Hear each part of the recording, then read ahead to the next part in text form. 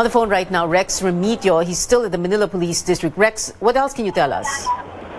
Well, John Paul Solano, one of the primary suspects in the hazing of first-year law student Horacio Castillo, is now undergoing booking procedures as part of the due process for arrested suspects. I will just tell more about his arrival. His convoy entered the back gate of MPD, the security site. He was brought fast to the homicide division of MPD, as you saw in the live pictures.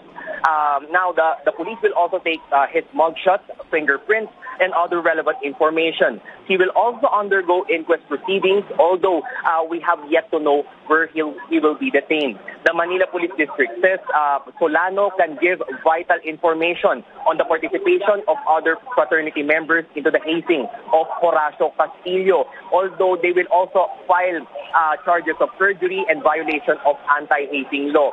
Margarejo also says that he can be possibly a state witness if it will be proven he is not the most guilty. He can tell who are the frat members that were in the area where the hazing of Castillo happened on Saturday evening. Solano was the so-called Good Samaritan who brought Castillo to the Chinese General Hospital. Well, he said he was a medical technology student and he did not know Castillo.